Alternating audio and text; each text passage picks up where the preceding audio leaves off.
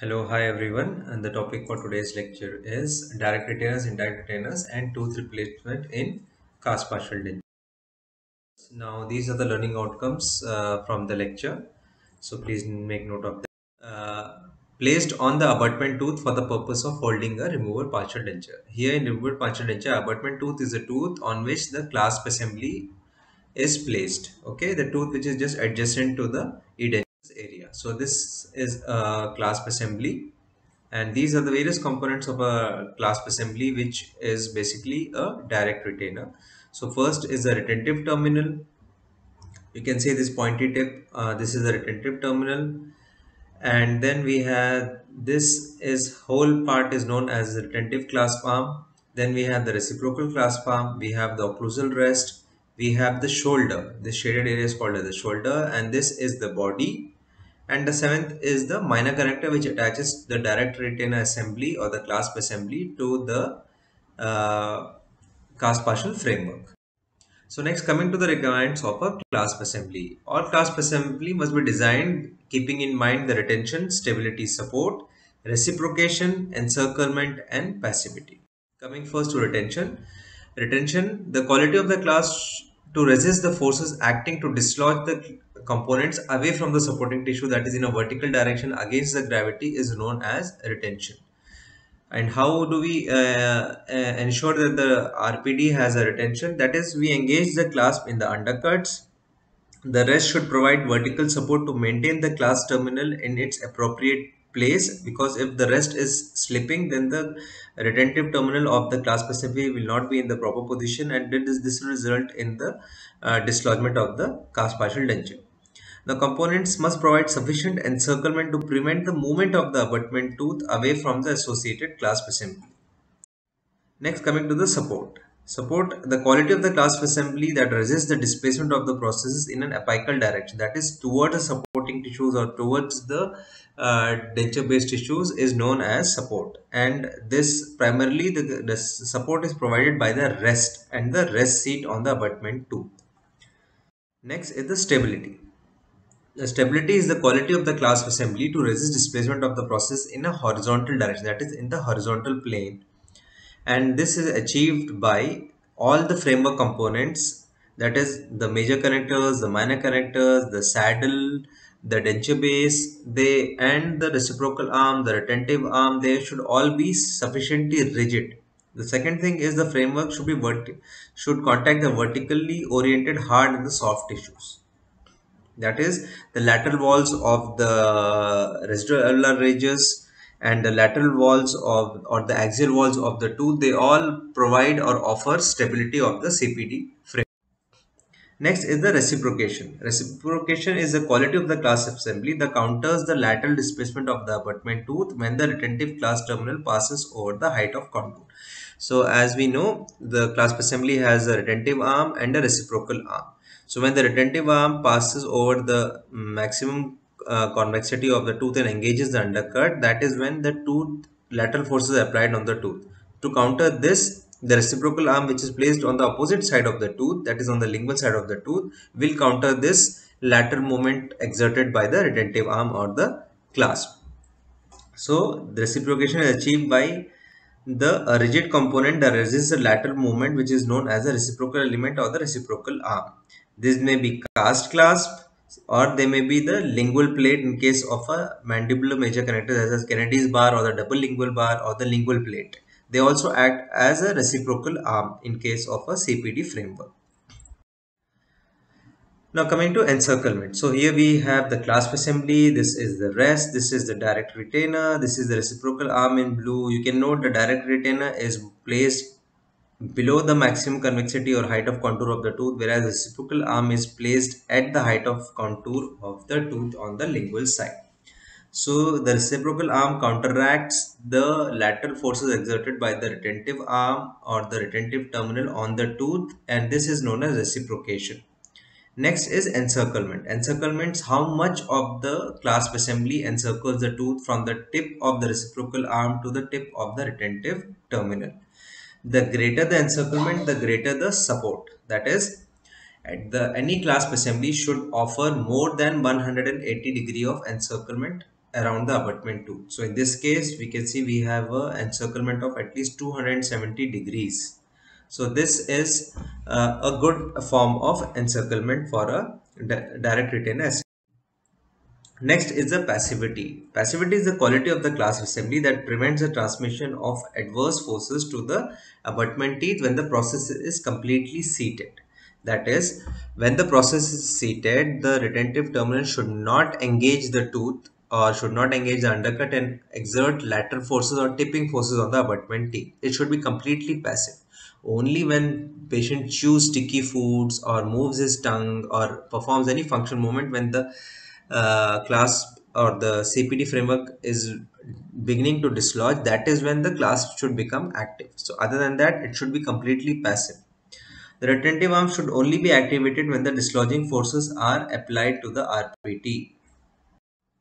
Now coming to direct retainers, that is the clasp assembly. They are broadly categorized into two categories, that is intracornal, that is within the contour of the tooth, and extracornal, that is which are placed outside the external contour of the tooth. Now, internal coordinate attachments are basically precision attachments and semi-precision attachments. They are either manufactured uh, or custom made in the laboratory, or they are prefabricated, which are sold by different brands such as Rhine 83, which is a famous brand that produces precision attachments, and these can be incorporated in the contour of the abutment tooth by placing crowns, and then the one part of the precision attachment is then attached to the abutment teeth. Extracorneal attachments are regular conventional direct retainer or the clasp assemblies, which we have spoken about now, and depending upon how the retentive arm or the retentive terminal approaches the undercut of the abutment teeth, they are further categorized into two parts: the suprabulge part, suprabulge type of direct retainers, and infrabulge type of direct retainers. So let's see what. So intracorneal attachments or intracorneal direct retainers, as I said, are basically precision attachments or semi-precision attachments that are incorporated within the contour of a tooth. So here we can see this is a crown, and this has one portion of it which is known as the male portion, which is attached to the crown, and the female portion, the other portion, is incorporated into the cast partial framework. So you can see over here, this is a crown with one portion of the precision attachment attached to it. It is also known as tenon or mortise. The male part is known as tenon and the female part is known as mortise, or it may just be called as a male and female part. So these are very precisely fitting parts which are manufactured by machining the titanium alloy or nickel chromium or cobalt chromium alloys, and they have a very precise fit and offer excellent stability and good retention. Now, they consist of, like I told, two portions. First portion metal receptacle, second portion which is attached to the removed partial denture, a male, a female, or tenon or mortise portion. And next, coming to the extracorneal retainers. Okay, extracorneal retainers are retainers which are placed outside the body of the tooth, and they are classified as suprabulge or infrabulge clasp. So basically, these are our conventional clasp assemblies which are cast from a wax pattern. So this picture here is wrong. This picture is a picture for a intracorneal retainer, that is sorry, this is a picture for a attachment. So there are two types. One is the clasp assembly, second is the attachments which are placed outside, which are attached to the crown, but they are not within the contours of the crown, but they are placed outside the crown. And this is the female portion, and the male portion is attached to the denture base of the cast partial denture, which goes and seats in this receptacle. So these are known as attachments, and since they are not within the confines of the abutment teeth, but they are outside the abutment teeth, way away outside the abutment teeth, they are called as extracorneal direct retainers. So this is the difference between a suprabulge and infrabulge clasp. A suprabulge clasp approaches the undercut from a superior direction, that is above the height of contour of the tooth, and then engages the undercut below the height of contour or height of convexity of the abutment tooth. Whereas an infrabulge retainer, such as this shown over here, which is an I bar or Y bar, which are different shapes of a roach clasp. This is basically called as a roach clasp, which approaches the undercut from a gingival direction, passing over the undercut, crossing the gingival sulcus, and then engaging the undercut. Here in this case, it engages two undercuts, one on the mesial and one on the distal surface of the labial surface of the tooth. So, what is the difference between a suprabudge and infrabudge class design? Suprabudge class design, as I mentioned, approach undercut occlusally. Infrabudge approaches the undercut from a apical direction. Suprabudge require less force for the removal, whereas infrabudge clasp have excellent retention and require more force. In suprabudge class, the retentive arm is longer. In an infrabudge class, the retentive clasp is shorter, or there is no retentive arm. We just have a mesial rest. Now, second, coming to the various types of suprabulge class. There are many types of suprabulge class design that have been given over the years by various authors. They are also available in all of your textbooks, such as Stewart's and McCracken's and textbook of prosthodontics by Dr. Padmanabhan and so on. So, based on this, the first and most simple form is known as a C clasp or a cast circumferential clasp or a simple circlet clasp. Second is a reverse circlet clasp. Then we have multiple circlet clasp. We have embrasure clasp. We have ring clasp. We have onlay clasp, and we have rod wire circumferential clasp or a combination clasp. So next, this is a simple cast circumferential clasp. It has a shoulder, a body, a rest, a reciprocal arm, and a retentive arm. This is the most basic clasp assembly design, which is used in most of the class 3 and class 4 are facing towards each other. Whereas in an embracing class, the retentive class tips are facing away from each other. One is pointed mesially, another is pointed distally. And these are the reciprocal arm which are placed at the height of contour or above the height of contour of the abutment teeth on the opposite side. And the clasp engage the undercut. So this is the suprabudge clasp again, and we have joint rests. But these type of clasps require more interocclusal space. It is difficult to seat the cast framework at the time of the framework fit-in appointment, and we have to provide sufficient clearance from the opposing teeth. Next is a ring clasp. A ring clasp is just like the name suggests. It is like a continuous ring that is runs from the minor connector on one side and then continues all the way around the tooth and literally encircles the complete tooth. That is, it offers around 340 to 350-degree encirclement, and there is no separate reciprocal arm. The shoulder and the body of the clasp is acts as a reciprocal arm. The tip acts as the retentive terminal, and this portion, second rest, which is placed opposite to the first rest, acts as a also as a what do you call as a support element, that is as a rest stop preventing the sinking of the RPD.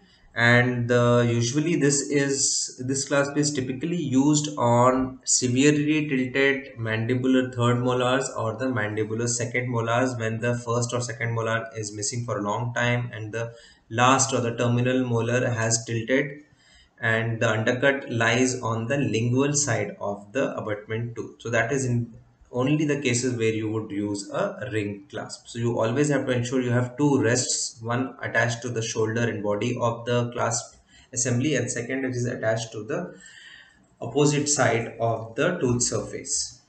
If you just have one class, this is very flexible and will put torquing forces on the tooth and may cause distortion of the CPD.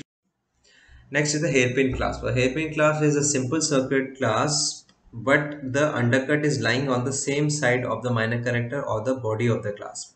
So the simple circuit clasp then takes a U-turn and then comes back to the engage the mesial undercut. Usually when we have we use this in Kennedy's class 3 situations when we have a tilted abutment just distal to the edentulous space. So this is how you see we have a simple circular class that goes back to engage the mesial undercut. So this is why it is known as a hairpin, because like you have hairpin bends on roads or tracks on hills, that's why it's called as a hairpin. Next is a half and half clasp. A half and half clasp is a disjointed clasp. In all the other clasp assemblies, the retentive arm and the reciprocal arm are all attached to the minor connector, one common minor connector, whereas here we have two minor connectors. One is attached to the reciprocal arm, the another is attached to the retentive arm. So one is completely disjointed from the clasp assembly on the placed on the parietal side or the lingual side, another is placed on the buccal side from a separate minor connector. So this is why it is known as a half and half clasp. Half of the clasp is on the lingual side, another half of the clasp assembly is on the buccal side. Okay, so this provides good bracing action, and the lingual arm utilizes the undercut adjacent to the edentulous space for the retention. Now coming to the back action clasp. Back action clasp is like a ring clasp, but here the undercut is on the buccal surface and it is not used in a tilted abutment or a tilted molar like in case of a ring clasp. So again, it has more flexibility because it has a long class that originates from one minor connector and encircles the tooth all around to the opposite side. So it becomes more flexible, produces more talking forces on abutment teeth, and is not very retentive. Next, coming to the combination class. Combination class is a combination of a wrought wire retentive clasp arm and a cast rest and the reciprocal arm. So here, when the wax pattern is fabricated for the CPD framework, instead of a wax pattern on the retentive arm or the retentive clasp, we place a wrought wire clasp which is attached to the wax pattern before the casting, and thus it becomes incorporated in the casting, or it can be welded later on also. So this is done when the undercut is large, and putting a cast clasp arm in a deep undercut will make the CPD framework very difficult to remove. In deep undercuts, when we have a wrought wire clasp, they are more flexible and therefore they can be easily placed in deep undercuts and they can be easily removed without difficulty by the patient themselves. This can also be used when a patient has fractured his retentive clasp or retentive clasp terminal after insertion of the RPD, say after a year and two, and everything else is good in the cast partial denture, and you just want a retentive element on that abutment tooth which has been broken. So in that case, you can weld a wrought wire clasp. So this is the combination of a wrought wire and the cast chrome cobalt alloy. That's why it's called as a combination. Just offer features. So what is an indirect retainer? So we now know that direct retainers are nothing but the clasp assemblies and the precision attachments which are placed on the abutment teeth for the retention of the cast partial framework, and they are attached by minor connector to the major connector, okay, or by minor connector to the denture base or the minor connector which attaches to the denture base. Indirect retainers, however, are basically in crude form, they are just rests which are placed anterior to the fulcrum line. So if these are the direct retainers and the fulcrum line passes through the direct retainers on the right side to the left side, any rest which is placed anterior to the fulcrum line on the teeth which are anterior to the fulcrum line is known as an indirect retainer. It may be a simple rest such as a cingulum rest, an incisal rest, or a occlusal rest. If it is placed anterior to the fulcrum line at right angle to the fulcrum line, it is known as an indirect retainer, such as you know here. This mesial rests on this tooth acts as an indirect retainer. Over here, this cingulum rests on the canine and on the lateral incisor will act as an indirect retainer. So now coming to the denture base. As you all know, denture base framework is also known as a minor connector. They may be lattice type. We discussed this in the last lecture on major connectors, minor connectors, and depending on the design, it may be lattice, saddle, or the bead types.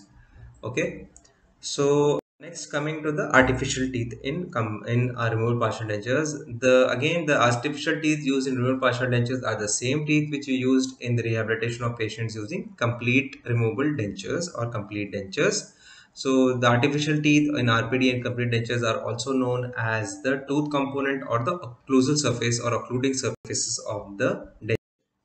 So this is the portion of the denture or dentition which makes contact with the opposing dentition, and there are many types of manufacturers and many types of materials that are being used for the fabrication of denture teeth. They are available in different molds, they are available in different shades and in different sizes. So one of the type of acrylic teeth or denture teeth is IPN, that is interpenetrating polymer network teeth, and these are manufactured by Dentsply, and they come in the by the brand name of Biotone IPN. They have greater color stability, they have greater resistance to solubility, and they have higher hardness than the conventional polymethyl methacrylate or PMMA acrylic teeth. So because they have two polymer networks entangled within each other, so they have greater resistance to fracture and greater hardness. And this is the typical IPN network. One network is encompassed within the another network. Okay, so these are manufactured by Dentsply, and they are known as IPN. And next is the porcelain teeth. The use of porcelain teeth has diminished or dwindled over the past 2 decades a lot, because porcelain teeth are very difficult to trim in cases where we have very less occlusogingival interarch space to place the denture teeth because of eruption of the opposing teeth or any other reason. And also because bonding of there is no chemical bond between the denture base and the porcelain teeth. We need metal tags or metal pins to retain the porcelain teeth mechanically in the denture base, so dislodgement of the porcelain teeth is very common, and therefore porcelain teeth use has reduced a lot. And now we also have CAD CAM milled dentures, that is 3D printed dentures, in which we can select the tooth mold digitally, and these teeth mold are then milled, uh, custom milled, and then they are attached with a composite resin to the denture base, or they can also be ordered from the manufacturer. So these are 3D printed or milled, or what do you call, teeth which are ground from a blank of a polymethyl methacrylate blank, and these teeth are then milled using a computer designing and computer aided manufacturing machine, and then these are then attached to the denture base with a flowable resin or the composite resin. Okay, so that brings us to the end of this lecture of direct and indirect retainers.